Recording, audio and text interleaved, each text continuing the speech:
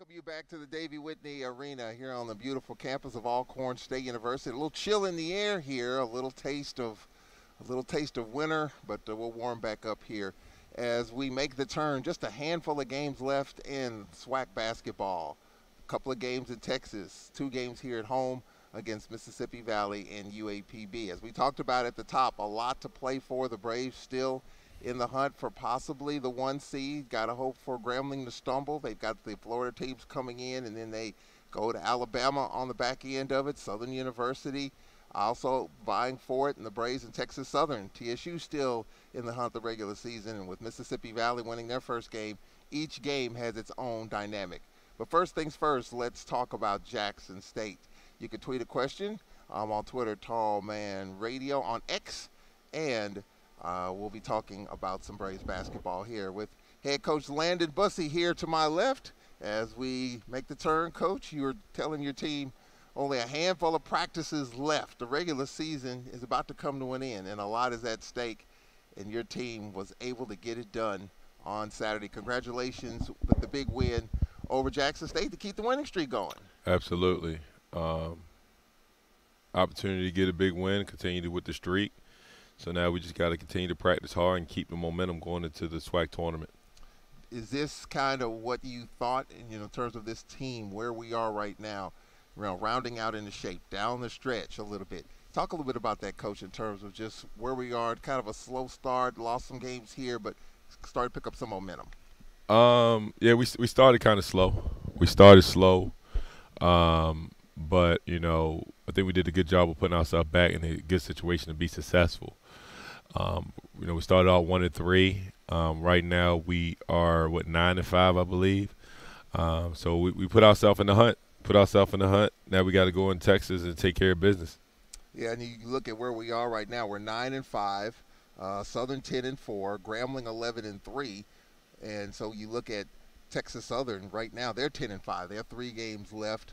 They have Prairie View, and then of course they've got us and Jackson State coming up, and Bethune-Cookman with 9 wins, Jackson State with 8 wins. This conference race is stacked. I mean, Grambling has gotten hot at the right time. 2 big wins over Southern, 2 come from behind wins over Southern University. So there's a lot to play for from 1-8. Prairie View, maybe with their last stands in terms of making the tournament, something that you don't talk about with a Byron Smith team making the tournament. Usually they're playing from the top, and now they're fighting to get into the top 8, and they lost the other night to Mississippi Valley. So a lot to play for in each game here the last couple of weeks. Absolutely. It's definitely a lot to play for. You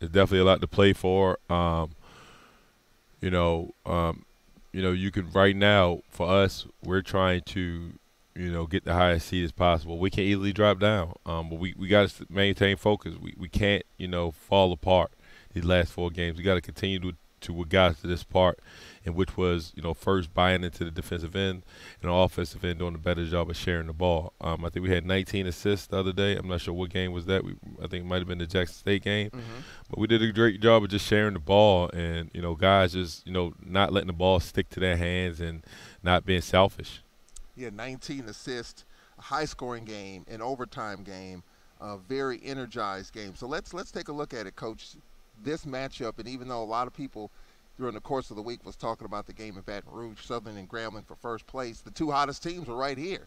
We won 4 in a row, and Jackson's won 4 in a row. They scored 88 on us in the first game. What was the adjustments that we had to make, that we had to correct? You said you looked at that JSU film back on January 6th and Titley. What were some of the things we had to clean up as Jackson State came here? Transition defense and limit the team to 1 shot. I think that when we played them in the first meeting, I think that they dictate the game. They control the tempo of the game. And our focus was we want to control the game. We want to get up and pressure them and try to wear them down. And hopefully by the end of the game, which happened, they'll wear down with our depth. They don't play too many guys right now, so we want to use our depth and get up pressure them and by wearing them down. Yeah, we got off to a fast start, as you can see. Coach, when you look at the starts, Coach, that we have had in games this season, talk a little bit about that aspect of it, the fact that we're able to start fast, and you want to continue to play fast for 40 minutes, but there have been a number of games, Coach, that we have been able to start fast. and that's what I'm preaching to my team right now, especially against moving forward against a Prairie View team who's struggling, we don't want the same thing to happen as far as when we played FAMU, to where as though we get up and then we let them back in the game the last 3-4 minutes of the half with a missed dunk, missed free throws, half court heave. We want to find a way to put our foot on the team neck and put them away. And so hopefully we can come out of here in Prairie View the first 8 minutes of the game and see if they'll lay down. But it's going to start with us. Practice hard every day. Practice. We got about 7-8 more practices until we go into the SWAC tournament. And every single practice right now counts. Every single practice matters. So that's our focus right now, was building up good practices that can help us out in Birmingham. Well, let's talk about Jackson State here, Coach. I mean, the practices leading up to Jackson State, again, the two hottest teams were here on Saturday. So you look at Jackson State. You look at Cornelius, Ken Evans, top scorer, or O'Neal, another top scorer, top 10 scorer, Trayon Johnson, and Hunt. Talk about that lineup and just some of the challenges that we had in dealing with a JSU team that just kept fighting and hit a bucket in the final seconds to send it in overtime. Yeah, Coach Williams got that team playing hard. They got them playing hard. They got them fighting. They got them competing on both sides of the ball. So they're not going to give up. They're going to compete. They're going to fight. They're going to compete. They're going to fight. But, it's our job for us. I think right now we're the most complete team. So I think no matter what teams throw at us, who's playing, if we do what we're supposed to do, we'll be in great shape. Now, we went up early, and then they made their run early in the second half. I think we stopped doing a good job of just locating their shooters. We stopped doing a good job of keeping Evans out the paint, making tough shots for them. And then we just started to just fall apart. But then it was a stretch where as though I think it was probably about 8 minutes left in the game, and our defense really clicked in. DK came up defensively, Mike came up, and I think them guys started to see that Jackson State started to get a little tired. And the moment we started to see them get a little tired, we want the energy to go up louder. Yeah, we had a big lead in the first half. We led 36-34 at the break.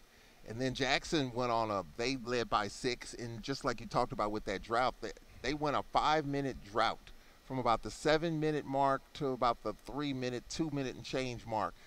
What impressed you about that particular drought, how we were able to lock them down? What turned that thing around in terms of we were able to shut them down and then get over the hump to grab the lead there?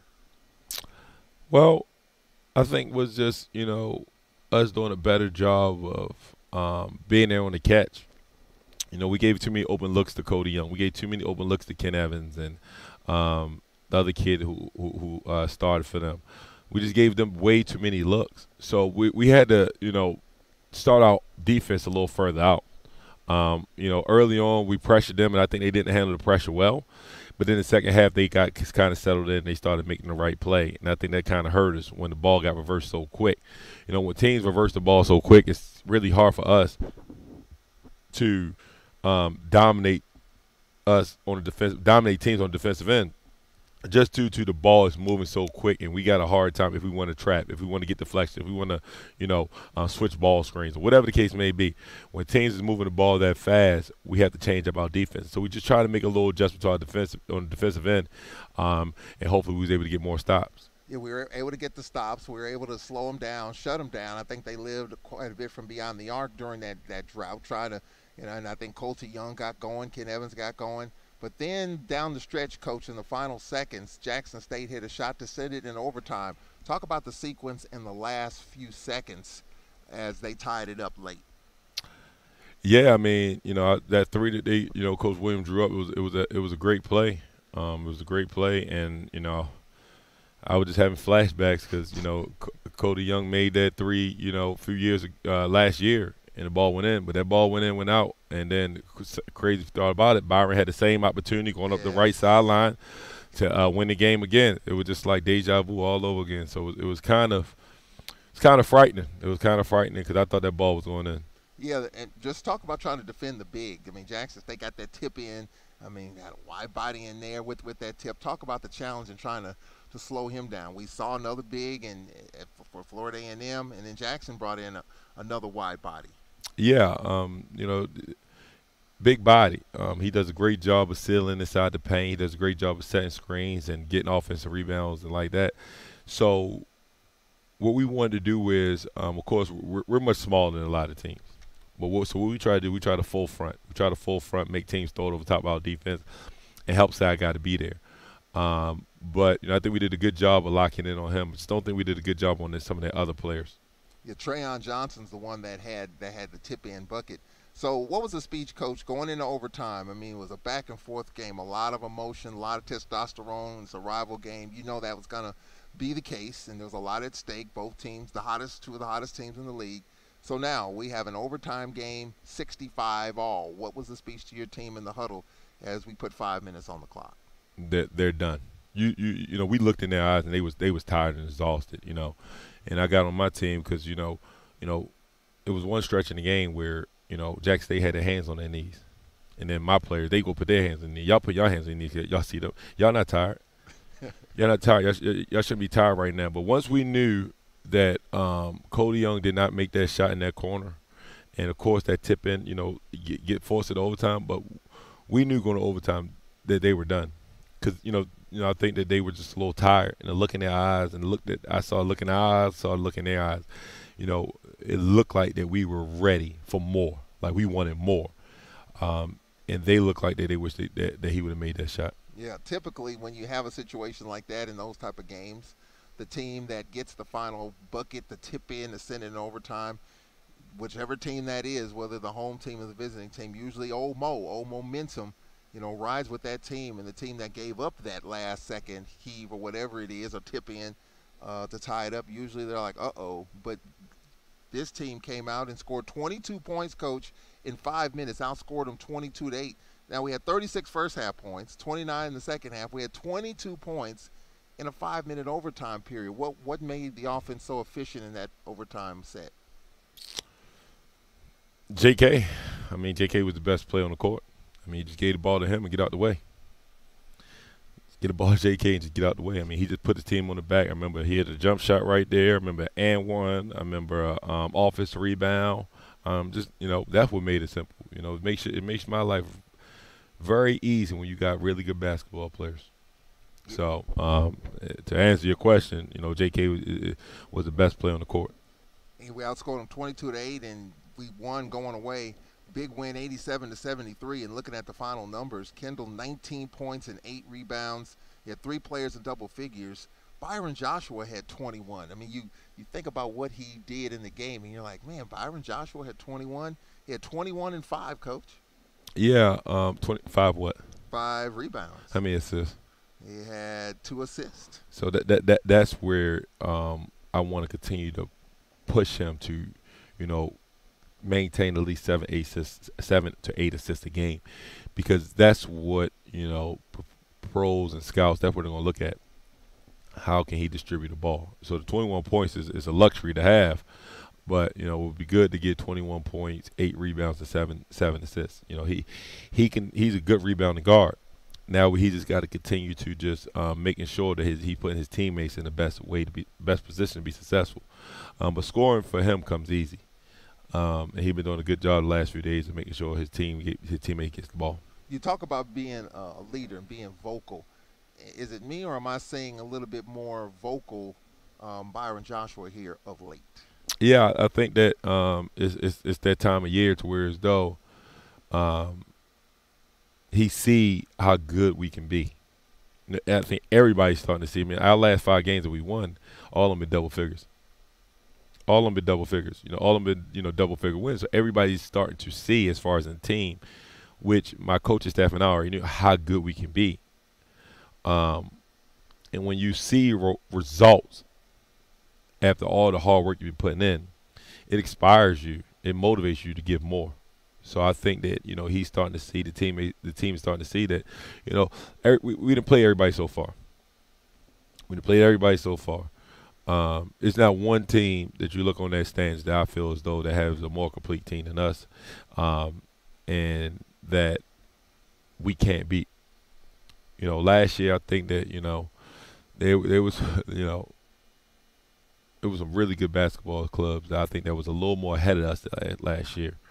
But right now, if you just look at, there's nobody on that standings to where as though that, we going into March, we going into the SWAC tournament to say, oh well, we can't, it's gonna be, we can beat anybody. It's everything is about us. Are we going to do what we're supposed to do off the court? Are we going to come in and practice hard every day? Am I going to have to get on you and motivate you? Then once you get on the court, are you going to buy into the defensive end? Are you going to know the scouting report and take team strengths away? Are you going to share the ball and not try to be the hero? So that's the biggest thing is it's us. Everything is based on us. Do you feel like, I keep asking this throughout the course of the year, not necessarily in non-conference because it's really tough in non-conference. When we had some games there, the Arkansas State game, the UAB game, and you kind of balance the schedule out. I mean, you don't have the powerhouses, the Kentuckys. I was watching that game last night, Kentucky, Mississippi State, top teams in the country. You had some really solid quad 2, quad 1 games in which you got to come out and play. The Drakes of the world and the George Washingtons of the world, the UABs of the world, the Arkansas States of the world. Solid schedule. But I was wondering when the light bulb was starting to go off. In conference, it's a whole nother deal. I mean, you would like to have more non-conference wins. Last year we had, Wichita State and Stephen F. Austin. This year wasn't quite the same, but I was wondering when was the light bulb starting to go off? It was a little flicker of light. I thought maybe the Prairie View game here, we went to Florida after that and all that, but now it seems like you're feeling like now the team is starting to get it. The buy-in is solid as we get down the stretch and into March. Well, I think our best game so far this year is the Bethune game here. That was our most complete game. It was the stretches, here at the Prairie View game I wasn't proud about. I felt as though we got careless, we got relaxed, and we got nonchalant, and we got selfish, just like the Jackson State game. Here, I wasn't happy how we started the game. Too many turnovers, too many blown assignments of defensive end, and this is my issue I have with my team right now. Is we are letting guys get to their strengths, and then we see it, and we say, "Oh yeah, my bad. I see it. Okay, now when we're gonna make the corners and learn from film, learn from our mistakes, we continue to let guys get to their strengths, and the only thing you got to do is take their strength away and make them use their weakness, and then we go from there. But we're too careless. At times we're just too careless with the basketball. At times we're very selfish, and at times we just blow defensive assignments, and once we clean up those areas, that's when you'll see our best basketball. So we're getting better. Just got to continue to push these guys and push these guys and push these guys and push these guys, and don't let these guys get comfortable. Don't let them get too big-headed, and understand that nothing has been accomplished. For us, it's a championship or bust. This whole year, everything we've been working on since last March can go to waste if we don't secure a championship. It's no, oh well, you made it here, you finished strong, and you made it to the semifinals. No, I don't believe in that. For us, it's championship or bust. So SWAC tournament championship. Absolutely. I mean, we told my team, when we lost at the Grambling game, it's a good chance that we won't win a regular season championship. It's a great chance, but that's okay. We already accomplished. We already checked that off. We got to find a way to get to that big prize. And for guys like DK and Byron and Mike and them guys who've been here with me since I started, you guys already saw what it takes to win a regular season championship. You saw what it takes to get to the NIT. Now it's about getting to that March Madness, and if you aren't able to get there, it's a bust. It's a bust, and all the hard work that we put in over the summer, all the hard work we put in throughout the spring and non-conference things like that, it's a waste. It's a waste. Braves get a big win over Jackson State, 87-73. Coach, a really good effort. I was impressed with Mike Peugeot, 9 points and 9 rebounds. His family was here. They brought a bus from New Orleans, took pictures. I saw folks a few weeks ago, and they said, we're coming, the Jackson State game. We're bringing a group of folks from New Orleans. They were here in mass. They were here in full force, and he had an impact on the game. Yeah, his energy, and his toughness always, can bring an impact on the game. His biggest thing is he got to stay mentally engaged. He gotta, and I talk to him about it all the time. Mike, you gotta grow up, you gotta mature. You're not a freshman, you're not a sophomore. You gotta grow up and mature, and just, he can't let side things distract him from the game. He got to make sure that he keep his emotions in check. He's a very emotional kid, but he got to make sure as the older he gets, he got to learn how to manage his emotion. And he's doing an unbelievable job.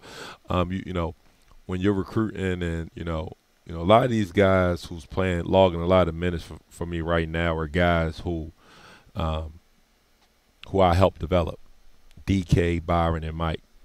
And when you come in practice every day and you don't sit out of practice and you bust your butt every day in practice, you go hard and you do what you're supposed to do off the court, it's no way you cannot be successful in my program. I mean, I don't know how hard it is to just go in practice and go in games and just focus on defending the rebound. And when you do that, you'll find a way to stay on the court. But when some guys get on the court and first thing they do, touch the ball and shoot it, okay, it's time for you to come out because your focus is on the wrong thing. Yeah. Braves get a big win, and obviously a great crowd here, Coach, great energy. The band was here. And, we all know what happened in overtime and the ejection and all that, and that's being talked about. But, the one thing about it, as a coach, you defend your team. You had a technical foul of several games ago in defending your team. Mo Williams, obviously, we know what happened. But it's just how coaches battle for their teams. It was a hard-fought game. I mean, it could have gone either way, went in overtime. Just one of those things as a coach, how coaches, and you're a coach, obviously, you fight for your team and you battle for your team. Yeah, I mean, it's an intense game. It's a competitive game, and the only thing Coach Williams doing is fighting for his team, and that's how you get, your team support. Like, you want them guys to have your back, and you're gonna have their back. So when you feel as though that it was an error in the call that was made for the rest, sometimes you lose your cool. Everybody does it. I mean, it goes on. Life goes on. Everybody at some point in time let their emotion get the best out of them. And the only thing you're doing in that moment is fighting for your team. You're fighting for your team, and you're fighting for your program. And that just is what it is. It's every coach, every head coach right now who have been coaching at the Division I level probably has been thrown out of the game more than once. So it's nothing that to me is abnormal. It's normal. I mean, I done got thrown out Texas A&M. Yeah. I done got thrown out Maryland. I mean, it's sometimes you let your emotion get the best of you, and when you're passionate and when you want to win, that's what happens. It happens. That Texas A&M ejection, that was the calmest ejection. I have to say you were pretty calm. Yeah, but I was calm because I was on national TV. But the words I was using, that's not worthy of national TV. Yeah, and so it made it look like. So I wanted to make the ref look like, man, why they throwing him out? He calm. But it was the stuff what I was saying to where as though they got under his skin, and I knew it would. Rays with a big win over Jackson State. Couple of bullet points. Jalen Hawkins, coach, is kind of maybe a little old news. 1,000 career points. Coach, talk about that. Yeah, I mean, got a lot of guys who about to get hitting 1,000. I think Byron about to hit 1,000. JK about to hit 1,000. That just mean that's like LeBron James said. When he hitting all these rebounding awards, assists, points, and most turnovers, that means you're just getting old. That means you're just getting old. So, but no, it's a luxury to have guys like Jalen Hawkins and Jeremiah who can score the ball at a very high level, who can, make your job easy. When Jalen Hawkins is rolling, he's a very key piece because I think right now sometimes his inconsistency comes with depending on my emotions and how I am. And, I tell these guys all the time, if you're going to let how I coach affect you, then you won't be successful here.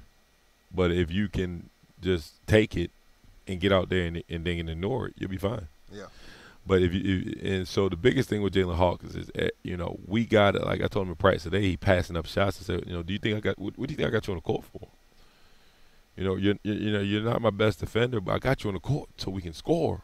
Like shoot the ball. And so that's the biggest thing with him. He got to continue to, trust his ability that he's one of the better scorers in the league, which he is, and he got to be more aggressive on the offensive end. Once he's more aggressive, he holding follow through, and if we could get hot again like how he did against Prairie View, if he could get hot like how he did against FAMU at FAMU, I mean, it makes JK's job easier. It open up driving lanes for Byron. Guys can't help that much off of DK, so it just makes everything a lot easier. Well, hopefully that easy trend will continue, Coach, as we head to Texas, our last regular season road trip of the year. We open up at Prairie View at 5 o'clock. So, Coach, let's talk about this Prairie View team. Again, we talked about it at the top. We're used to seeing Prairie View at the top or near the top, pushing for the top. The guy that you've worked for 5-6 years, and Coach Smith. But right now, Prairie View is in a battle just to make the top 8, and this is probably their last stance, their last chance to get there. They got 3 games left. They got Alcorn, they got Jackson State, and Texas Southern. This team lost to Valley the other day. So what can we expect to the second go-around, in which we almost had 90 points here when we played Prairie View? I mean, we can expect Prairie View to come out here and play hard. That's what we can expect. They'll come out here and play hard. They'll come out here and compete. Right now, Prairie View is at a position to where as though they need to win out to get into the SWAC tournament, and they're a tough team. They're going to compete. Coach Smith is going to do a good job of trying to figure it out how they can get into the SWAC tournament with these last 3 games. But it's our job for us to keep maintaining our focus. But you can't take your foot off the gas now. You put yourself in a position where you win 5 games in a row, and now you're going up against a Prairie View team who's been struggling a little bit. So now you can give these guys hope, or you go ahead and put them away. The choice is yours. And then Texas Southern, we know what that's about. You even talked at practice today about going up against the physicality of the bigs of Texas Southern, and that team just continues to be in our way come March. Absolutely. They just in our way come March, so we got to take care of business Saturday and Monday. I tell my team all the time, we're not the team who's going to get swept.